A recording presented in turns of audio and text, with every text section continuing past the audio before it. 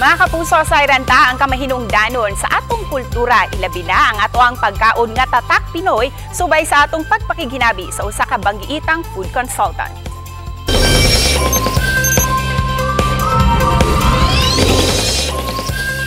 Matag rehiyon dinhi sa atong nasud, adunay gipasigarbo nga putahe o delicacies nga nagpakita silang tagsa-tagsa ka mga kultura, tradisyon o gigikanan.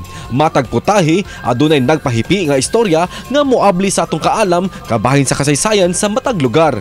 Karong buwan sa Abril, gisaulog ang Filipino Food Month sa tinguha nga mapalambo ug maila ang mga putaheng tatak Pinoy. Dinhi sa Central ug Eastern Visayas, di gayud ikalimod ang kaabunda sa atong food industry. Busa, tara, ibida ta ang atong mga pagkaon nga pang-international. Let's all welcome this morning, Chef Lord Torres. Maayong buntag, Chef, ug welcome dinhi sa programa. Good morning mga kapuso. Chef, una sa tanan, Happy Filipino Food Month. Para kanimo, Chef, usay tinuod gayud nga identity sa Filipino food?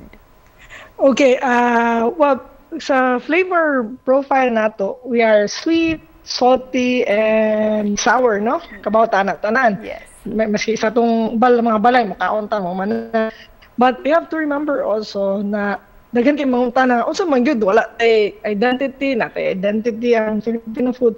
We actually have diverse lang yun kayo. Kay, di ba, ganihan, mo ang food, tanda man na sa culture, no? And if we look back, grabe ka colorful ba atong ancestral background, no? We have kanang Malay, Chinese, and all sorts of kanang katong mga niagi nato, like Japanese. So, diverse yung kaya itong pagkaon. So, ayaw mo kalibog. We have that blessing of kanang ato ang pagkaon kay diverse yun. So, madungagan pa siya na archipelago ta, lain-lain nga region, lain-lain nga flavor, like lagyo yun atong flavor profile. So, we have sa Mindanao, lahi, sa Luzon, lahi, and Visayas, if you notice, lahi. So, I think muna yung nakanindot sa ato ang sa ato ang pagkaon. Sakto. So, di ta mayon na, fake ning isa. Sakto. Identity nato na, that's what we are, very diverse. So, we embrace that na lang. We embrace that with full hearts. Sakto, Chef. Very diverse gayod ang Pinoy food. Busa ikaw, Chef, with your very extensive experience sa food industry, how can we elevate the Filipino cuisine para mutigi gayud kini sa international level? Okay, I think sa flavor-wise, naman ta na, no? Bago ta naingon na diverse ta. And I think ang personal opinion is we need to elevate sa atong food handling and hygiene. If you notice, you go sa Singapore, sa even Malaysia, nga kaning Southeast Asians la tong istorya na ilang mga street food, ilang mga karinderya, hawker man na sa Singapore, they have this standard of kanang food handling and hygiene. And I hope kita pud ma-adapt na to.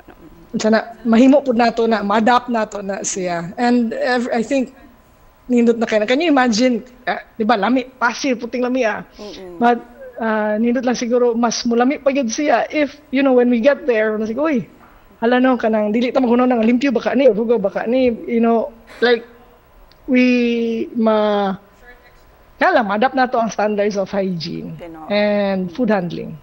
Chef? I think dayo na kayo naglabtan. Og Chef, isipan na po, unsay mensahe nimo para sa ato ang mga kapuso ning pagsaulog nato sa National Filipino Food Month? Okay, sa tanan kapuso and sa tanan Filipino, let's embrace our culture. Kay diha man ta mo if we embrace them, diha ta makaduwa pa og samot of how we're gonna make our food. So, kana lang. And know our culture po. Kay dili lang ta kutob sa adobo, sa kuan, there's so much more items, dishes na wa pa nato na hibaw-an gani. So we try to learn about itong pagkaon. Ug daghang salamat Kay kaayo Chef interesting Flor kayo. sa inyong mensahe. Daghang salamat Chef Flor Torres.